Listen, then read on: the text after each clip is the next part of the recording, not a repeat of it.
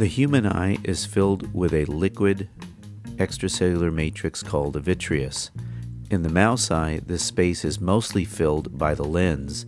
To isolate the vitreous and retina, we first have to dissect the anterior segment. Stabilize the eye with forceps and use a super sharp blade to make a single incision across the cornea.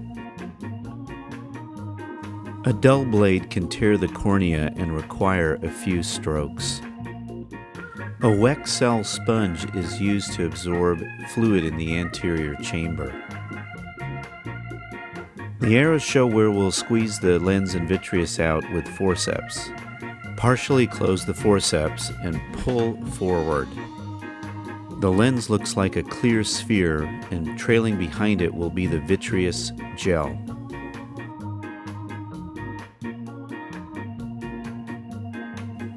In this example, the vitreous remains adherent to the back of the lens.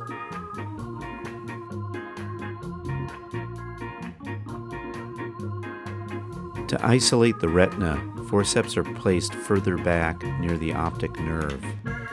Squeeze gently and pull forward. The retina appears like a yellow gelatinous material. In some cases, the retina, vitreous, and lens will come out as a single tissue.